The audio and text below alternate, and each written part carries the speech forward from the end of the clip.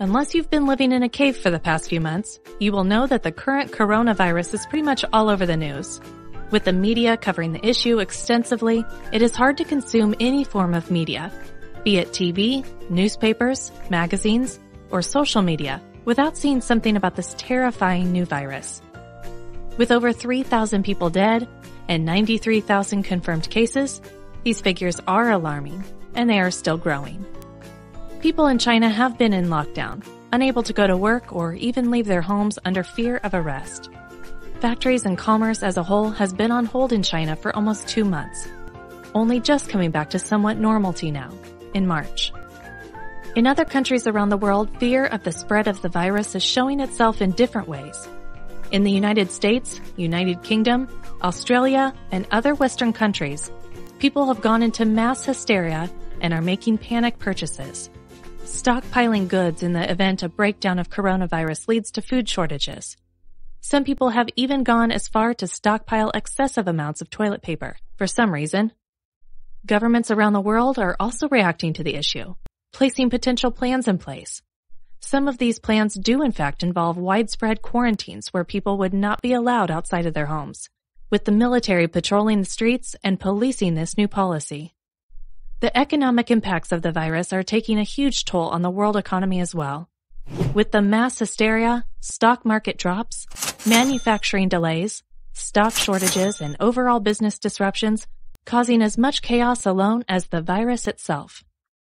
But what does all this really mean? Is coronavirus really even that bad? Or is it a reaction to the news of the virus that is causing the worst of the side effects? Is the mass hysteria really to blame for the economic damage? Or is it the virus itself? Let's take a look at some facts. While the COVID-19 coronavirus is without question of some concern to general world health, it is actually pretty mild in terms of how the normal, healthy human body can deal with the virus. Of the 93,000 plus cases of coronavirus so far, over 50,000 of these cases were reported as mild, meaning that almost 60% of the people diagnosed with coronavirus did not need or require hospital medical care. Simple home rest and self-quarantine was enough for them to get better and back to normal.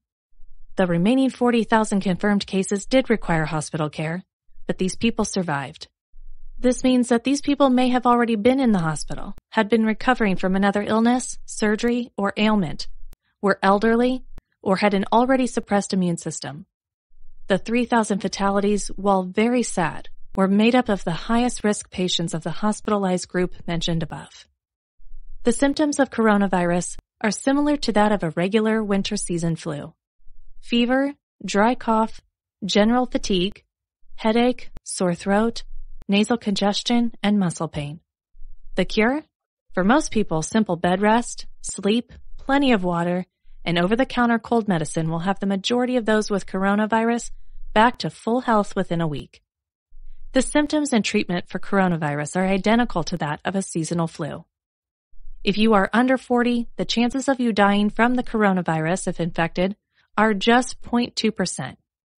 If you're aged 40 to 49, it's just 0.4%. If you're 50 to 59, it's 1.3%. If you're 60 to 69, it's 3.6%. If you're 70 to 79, it's 8%. And if you're over 80, it's 14.8%. If we compare that to our everyday chances of dying, it doesn't even seem that much of a risk. For most people, the chances of it taking your life are about the same as those of you being killed in a car accident each time you drive, 2.2%. That means that driving your car each day has a higher chance of killing you than the coronavirus does. So, if the coronavirus is no worse than a mild case of the flu for most people, what's the big deal? To start explaining that, let's look at the figures for the seasonal flu. In the same time period that the coronavirus has been a threat, according to the CDC from December 2019 to March 2020, there were 32 million cases of the seasonal flu.